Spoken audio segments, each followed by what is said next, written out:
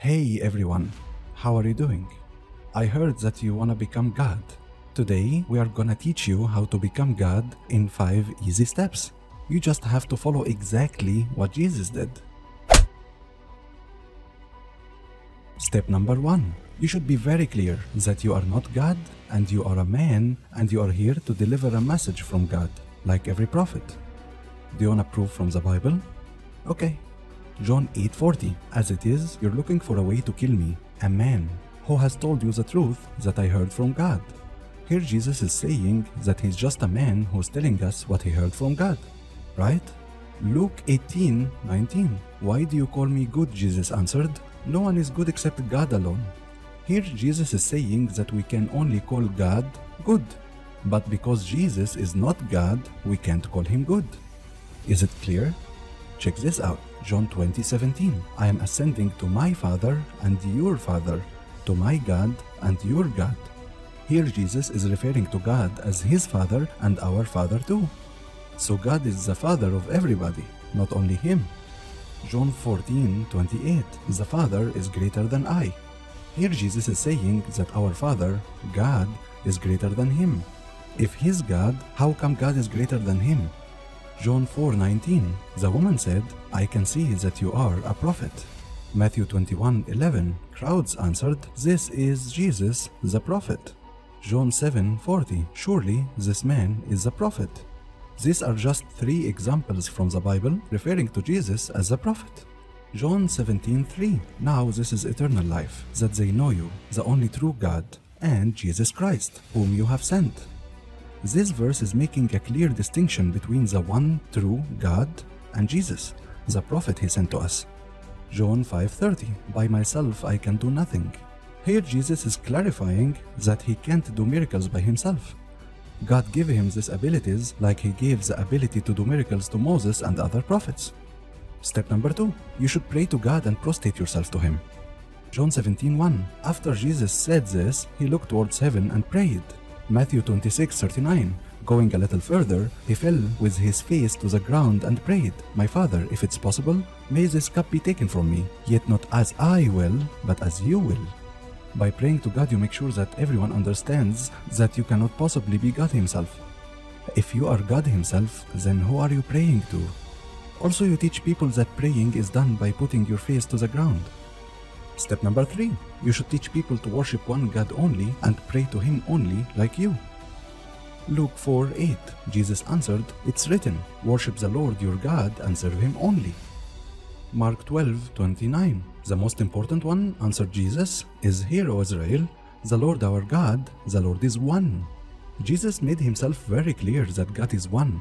He didn't say 3 and he didn't say 3 in 1. Step number 4. You should ask people to follow laws of God perfectly and to be more righteous than the Jews. Matthew 5:17-20. Number 17. Do not think that I have come to abolish the law or the prophets. I have not come to abolish them, but to fulfill them. Here Jesus is clarifying that he is not preaching a new religion and we should follow the Mosaic law.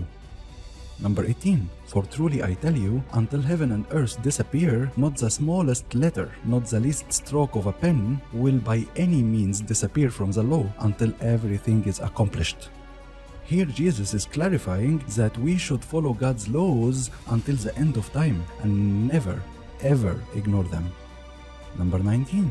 Therefore, anyone who sets aside one of the least of these commands and teaches others accordingly, he will be called least in the kingdom of heaven. But whoever practices and teaches these commands, he will be called great in the kingdom of heaven. Here Jesus is saying that we will be judged based on our deeds according to God's laws, not based on faith alone. Number 20. For I tell you that unless your righteousness surpasses that of the Pharisees and the teachers of the law, you will certainly not enter the kingdom of heaven. Here Jesus is saying that if you don't follow the laws perfectly, even better than the Jews, you will not enter eternal paradise. Finally, step number 5. You should spend your whole life never claiming to be God or part of a Trinity and follow exactly every law in the Mosaic law and then go away and wait for the interesting part of history to happen. First, one of your enemies who spent his life persecuting Christians, let's call him Paul for now, will have a better idea to destroy your religion. Instead of using force, he can just claim that while walking alone in a desert next to Syria, he got a revelation from God himself, saying that all laws that Jesus taught in his life are just a curse, and we don't have to follow them anymore. Even though Jesus was very clear when he taught us that we will be judged based on how good we are in obeying the laws, Paul says that having eternal life in paradise is by belief alone, and following the laws like Jesus is just a curse.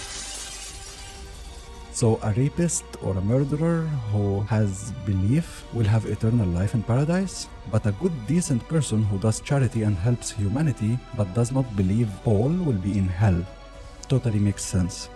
And the funny thing is that because people hate obeying God's laws and just want to drink alcohol and sleep around and have fun, some of them will just ignore Jesus and believe Paul.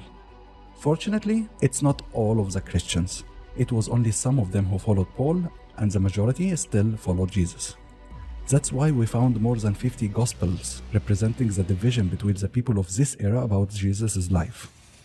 But that's not the end of it. Wait 200 more years.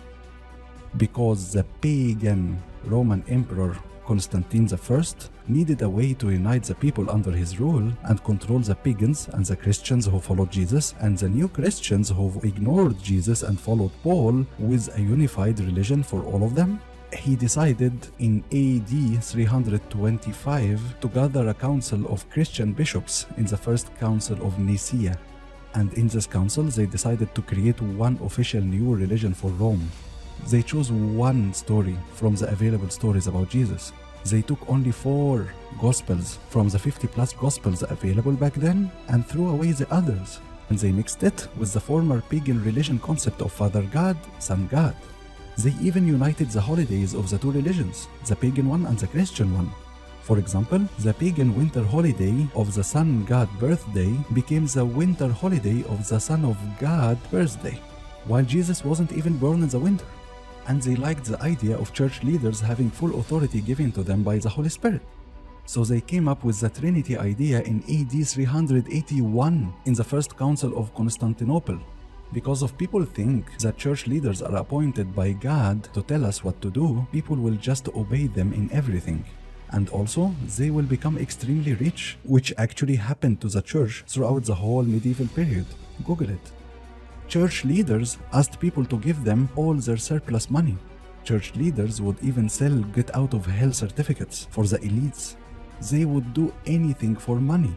And original Christians who actually rejected this new man-made religion and kept following the original teachings of Jesus were persecuted and killed and tortured until they extinct. And this new man-made religion was created and became the new Christianity almost 400 years after Jesus. It has nothing to do with Jesus or his teachings or God. It's simply prepared, cooked and served by the Romans. That's it. And then a lot of people liked the idea of a religion without any laws. You can do whatever you want in life without any limits, and then for some reason you deserve eternal happiness in heaven. Sounds great. All you have to do is just to believe a story. That's it. That was the reason that this man-made religion spread very quickly. For example, the only reason the Russian leader Vladimir converted his country to Christianity, not Judaism, not Islam, is simply because he liked drinking alcohol. He called a council of his lords and sent them abroad to investigate the merits and demerits of these 3 religions, Christianity, Islam and Judaism. They came back, they said the Jews show their devotion by circumcising their young and they don't eat pork. Vladimir decided not to convert to Judaism. They said Muslims are powerful but they seem glum. They pray too often and do not seem to enjoy life. They don't dance or listen to music and they forbid drinking. Vladimir famously replied, "Drinking is a joy to the Rus. We cannot do without it." Islam and Judaism were out and the Orthodox Christianity of the Eastern Church was in. He's not looking for the truth. He's not looking for God. He's just looking for a way to sin without feeling guilty about it.